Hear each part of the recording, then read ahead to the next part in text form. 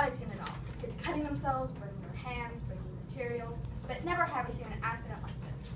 It was November 2nd, and Lena and Hannah were partners. Now Lena here turned around and talked to some girl. That was the first mistake. You see, Hannah was not the brightest tool in the shed. Leaving her alone with a bunch of chemicals was like giving a child a hand grenade. Hey guys, do it. How much you want to bet I can flip this here beaker over? 20%. 20 bucks? Uh-huh. 100. 20,000. Let's try this out.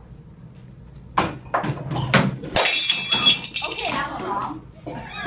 Keep going. Is she actually okay?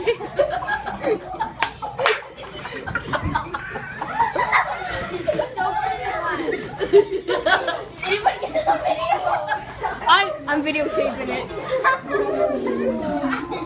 That's Katie and then Katie. So she spilled chemicals on herself. So she ran over to the chemical shower. Ran for a stride. And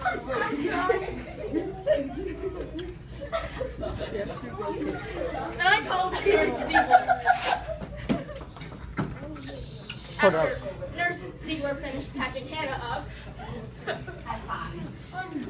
the nurse went over to talk to me.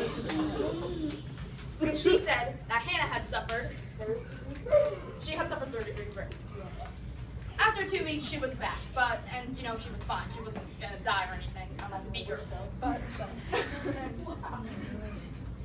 And after that, she could never handle any chemicals or any lab experiments without my supervision.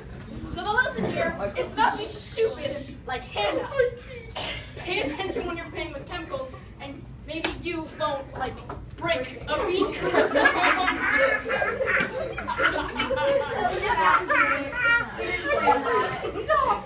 Well, it's kind of perfect the way it worked out. It just ruined you. Okay, it ruined your life.